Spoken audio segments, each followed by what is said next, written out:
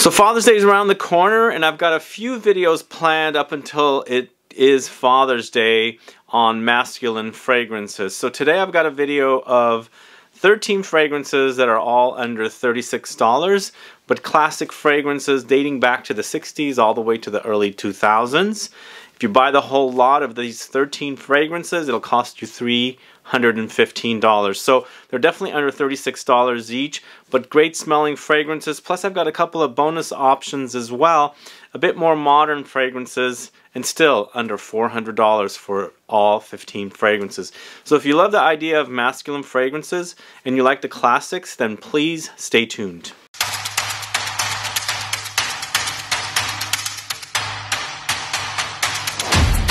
Thanks so much for tuning in. This is Sebastian. Yes, today we're talking about classic masculine fragrances that still smell great today. Obviously these have been reformulated, but these are their current formulations. These are fragrances that I've purchased online, mostly at FragranceNet, and they're definitely under $36 each. So if you have a dad that enjoys fragrances, or you're a dad, or you're just someone that enjoys classic fragrances, these are definitely fragrances you can check out because I've smelled them. They still smell great. Some do seem like they've gotten watered down for sure, but they don't smell bad. They still smell like what the fragrances originally smelled like. So as I was saying, 13 fragrances, $315 approximately, and if you end up buying all 15, still under $400. So 15 fragrances under $400.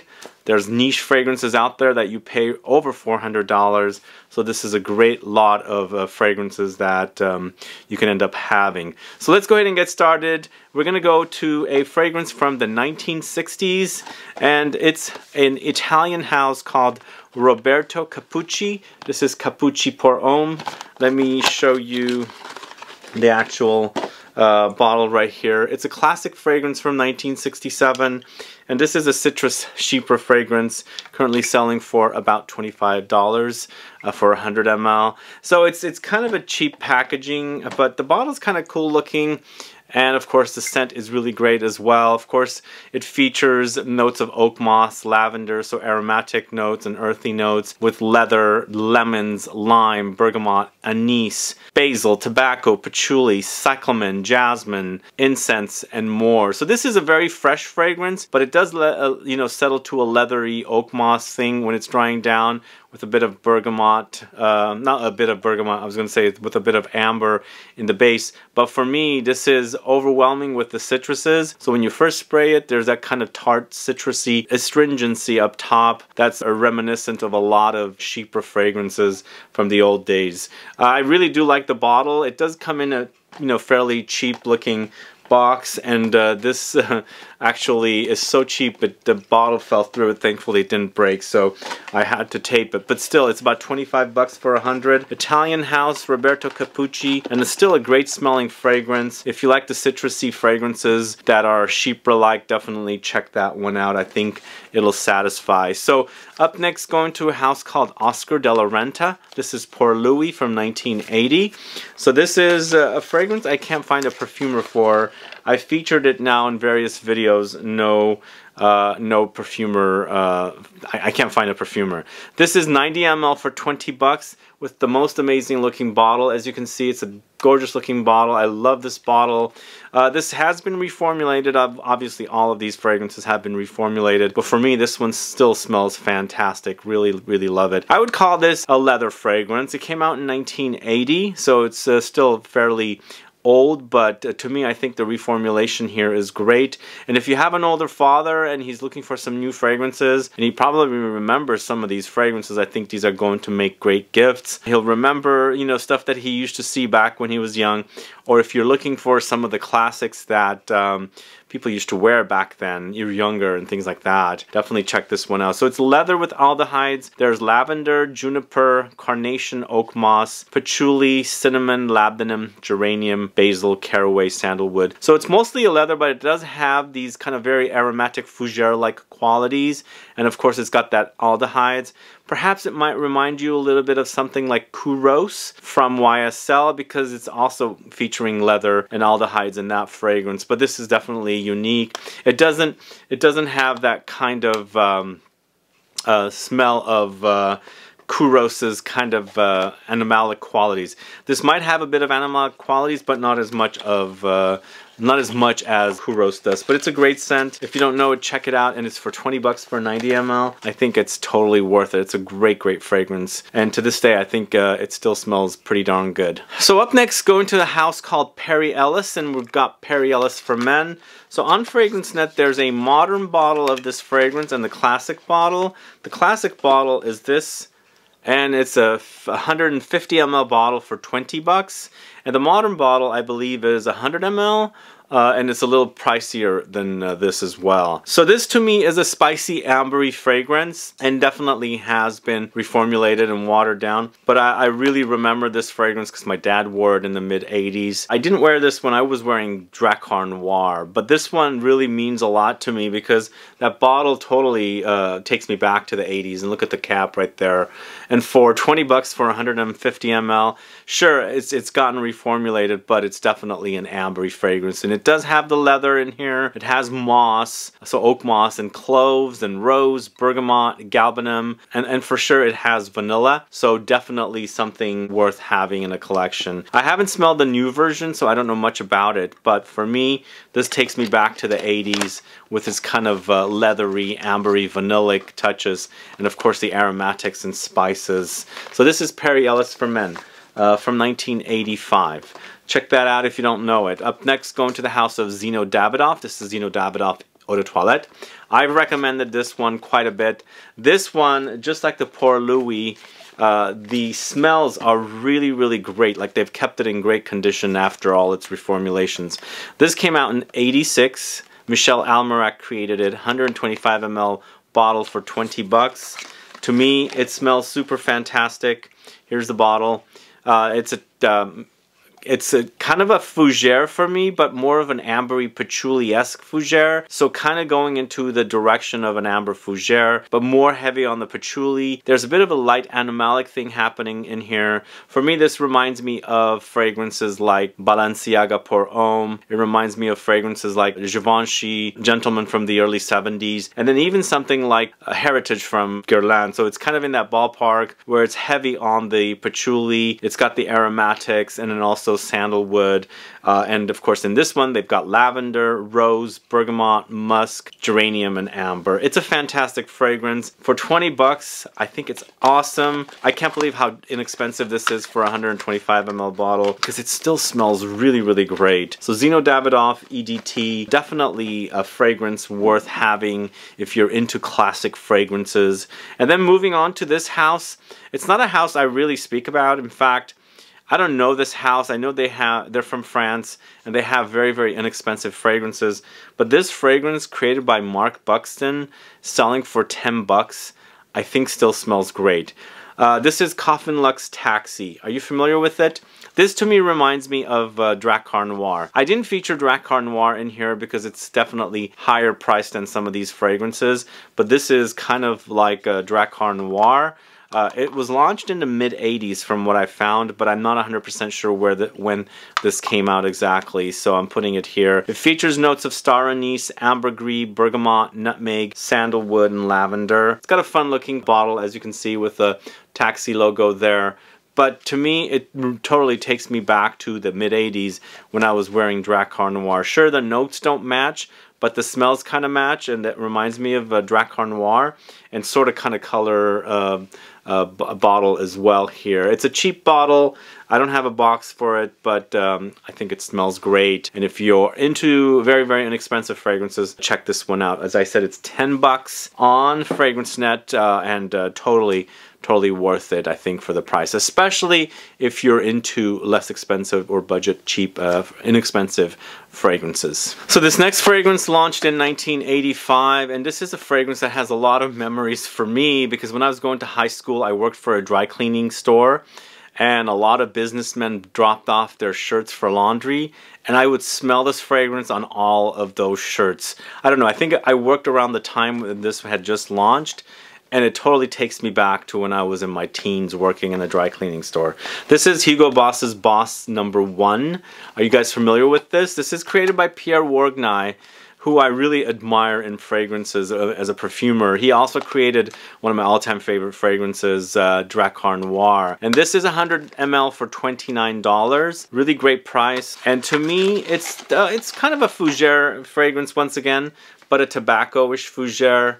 And to me, the smell is really, really great. It's been watered down, but I think it's still smelling like I remember. And as I was saying, those shirts that came in to be laundered or dry cleaned, I could smell this fragrance all over it. And in the 80s, the fragrances really lasted. Like lasted for days and days and days. Especially if you put it on clothes. And I mean, you could smell it. I mean, you get a pile of clothes and it's in you know, a basket. You're walking by it, you can still smell it. But this stuff is fantastic. It smells really, really great with tobacco, honey, oak moss, patchouli, lavender, sandalwood, rose, musk, amber, cinnamon, loads of notes. Really beautiful, really great smelling, very fougere-like with tobacco. So there's a bit of a dirty ashiness there, but to me the honey cleans it all up and makes for a wonderful wearing experience. Of course, all these fragrances, you're probably going to see oak moss. It's prominent. They used quite a bit of it back then, but obviously with IFRA regulations in the late 2000s, early 2010s, it's less and less being used. But either way, Hugo Boss, Boss number 1, amazing fragrance. Very historic for me and has a lot of meaning for me because I really, really love that. Love that fragrance. So up next, going to the House of Cerruti or Cerruti. This is 1881 from 1990 and it created by Martin Gras. This is a tester I bought, so I don't have a cap for it, sadly. But a big fan of this 1881 logo with the frosted glass here, as you can see. So it has Cerruti 1881 written right there. And this is actually a fragrance that launched in 1990. I believe it was redone in the 2000s. But for me, once again, it's kind of like a very citrusy aromatic fragrance, kind of going into the cheaper genre, cheaper direction, and a wonderful fragrance. Created by Martin Gras. This is 100 ml for $27, and if I did not mention the price for the Hugo Boss, it's $29 for 100 ml. But Cerruti or Cerruti 1881 has notes of cypress, bergamot, blackcurrant, patchouli, ylang ylang, oak moss, pine, and sandalwood. Yeah, you can't get away from oak moss with these classic fragrances, and it's definitely something I really enjoy in fragrances. It's too bad it was banned or limited in the amount it could be used. But it made fragrances really masculine for me and definitely very distinct in those days. They are now reusing or figuring out ways to use oak moss because they know scientifically how to remove certain parts of the oak moss, but it's not the same. And some of these classic fragrances, even though they've been removed, the oak moss has been removed, they're still because they've been reformulated, but there's still the reminder of those days when these fragrances had tons and tons of oak moss. But either way, this is a fantastic fragrance. It's more on the fresh side, but definitely very woody, aromatic, citrusy, and herbal with the all the notes in here. So it's Cerruti 1881. Is it Cerruti or is it Cerruti?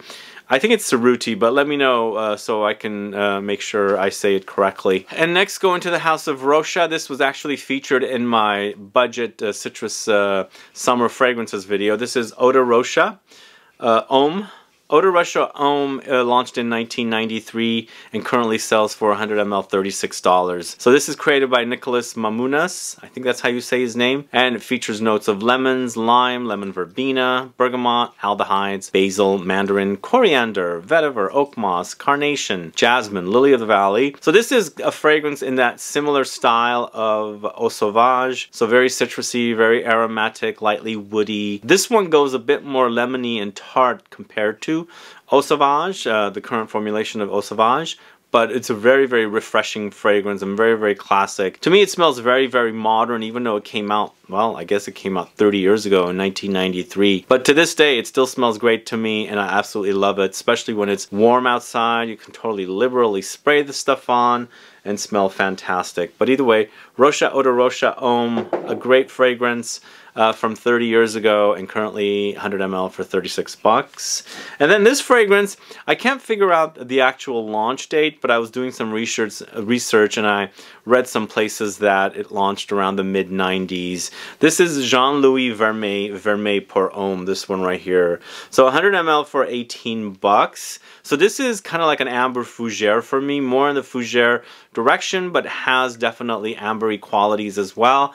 Go figure. Oakmoss once again, and this time Galbanum, blackcurrant, carnation, geranium, patchouli, musk, vetiver, violet leaves, jasmine, coriander, mandarin, and bergamot. Lots of stuff going on in here. To me, there's something in here that's a bit of a reminder of an amber fougere, even though they don't have a lot of ambery kind of notes in there, warm notes. For me, it's lots of aromatics, so there's definitely the idea of loads of aromatics for sure. And then you've got this galbanum, which has this greenness. Of course, the oak moss is in here once again, and whatever kind of oak moss they can put in here. So it's woody, it's aromatic, and it's also a bit ozonic and very, very green, but smells fantastic. Very old school. To me, it doesn't smell like a fragrance that came out in the mid-90s, but that's what I was reading. This came out in the mid-90s. To me, it smells more like 80s for sure. But either way, I like the look of the bottle. It's very classic and vintage looking, kind of like a cigarette lighter, and then the fragrance itself is very old school, classic fragrance. So this is Jean-Louis Vermeil pour Homme. Let me know if you know that house. It's not a house I speak too much about, but put a comment down and let me know what you think about the house, that fragrance, and if there's anything else I should check out from that house. And then this next fragrance is probably what kind of was inspired by the woman's angel, and then this is probably the inspiration for the male Mugler angel, which became Amen. I'm talking about Animal by Animal from 1994, and you can buy a current bottle for 100 ml for like $30, I should say. It's a bit tough to get this bottle out, but absolutely love this. To me, it kind of reminded me of Pure Malt and Pure Havane together, with the original Amen as well. Here's the bottle right here, and this is a bottle I've had for quite some time. It's got loads of boozy notes with honey, pineapple, vanilla, tobacco, patchouli, amber, nutmeg, lavender, sandalwood, musk, lime, galbanum, ylang ylang, cedar, rose. But to me, as I was saying, this came 2 years after Women's Mugler Angel launched, and 2 years prior to Men's Amen or Angel Men launching. So it came right in the middle, and I feel like this was inspired by Angel for women, or kind of like they were inspired by the whole gourmand thing, because this is very gourmand to me for 1994. And then maybe Amen thought, okay, this smells really great. Let's do something similar for men. I don't know, I'm just making this kind of stuff up, but I feel like it's very Mugler-esque kind of a fragrance, but super delicious and really kind of boozy, tobacco-ish and honeyed and fruity at the same time. So Animal for men. A wonderful fragrance, I think. It still smells great today. If you're looking for something like Pure Malt or Pure Havane from Mugler, I would go with this, because it reminds me of those two fragrances all rolled into one. Up next, go into the House of Boucheron from 1998. This is Jaipur pour Homme, or it's actually Jaipur Homme from 1998, 100 ml for $35. And this is created by Annick Menardo, this one right here. What a wonderful fragrance this is. Very ambery, very spicy, resinous, and a bit, I wouldn't say gourmand, but I think some of the notes have these gourmand qualities. Very holiday spice with the whole fact that there's loads of cinnamon here. Carnation acts a bit like cloves, so I think the cinnamon clove-like qualities give me the holiday-ish vibe, but it's very, very ambery. Some floral touches. Also some fougere touches in there as well. I like an amber fougere because there's this whole lavendery vibe in here, and of course the carnation gives me the kind of a vibe as well. But it smells fantastic, and it's a beautiful, beautiful fragrance. Very warm, very spicy. Boucheron Jaipur Homme, a wonderful fragrance. This is the EDP version.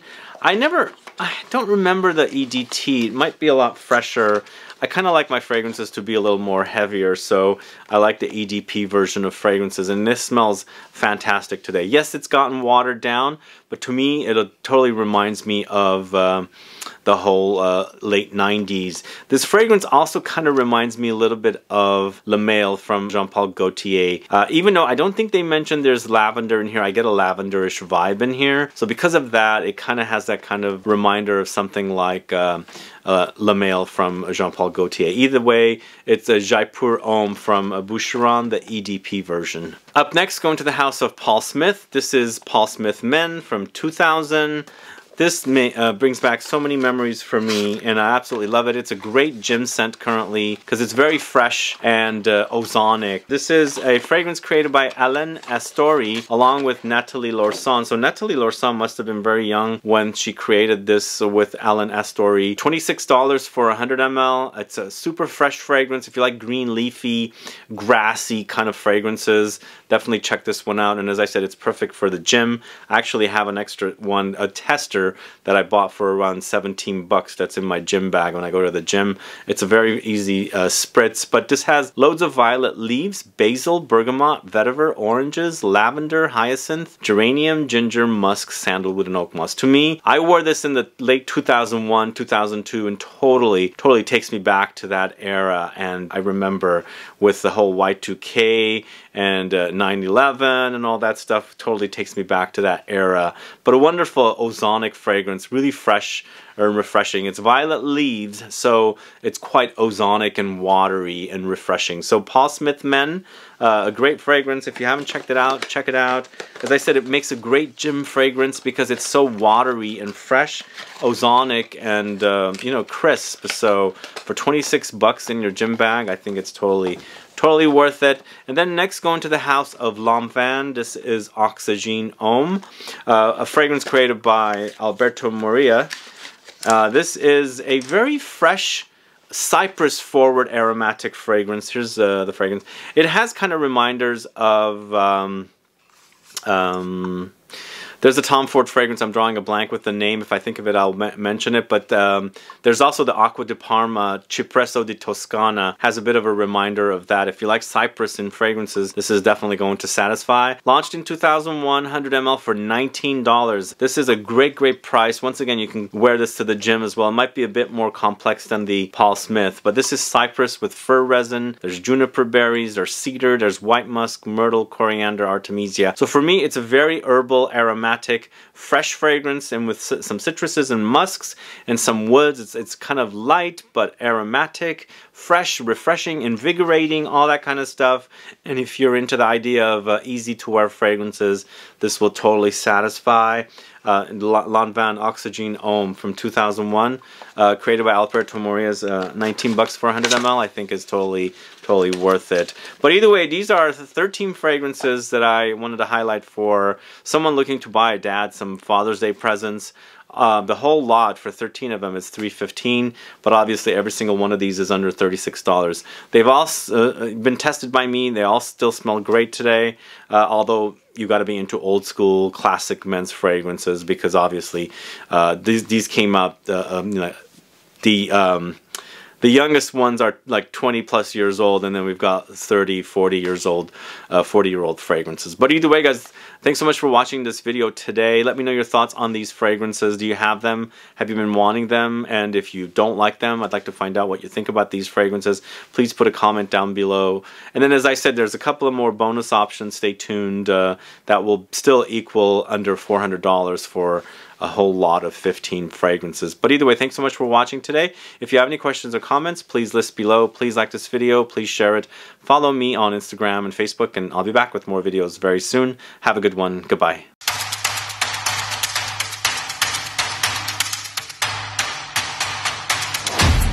Alright, we've got those two bonus options. As I was saying, here is a great fragrance from the house of Ted Lapidus.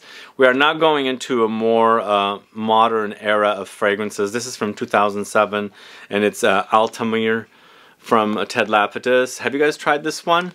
So I'm actually offering up a lot of fragrances that I haven't spoken much about on the channel, so this is a day for those kind of fragrances. And this is a great buy for 100 ml, $23. For me, this is kind of a great fragrance as an alternative for Gaultier 2. Remember the fragrance that was 2 bottles together, which they just relaunched, and I haven't been able to get my hands on. But this reminds me of that because it's kind of a warm, ambery fragrance with the orange blossom neroli kind of notes.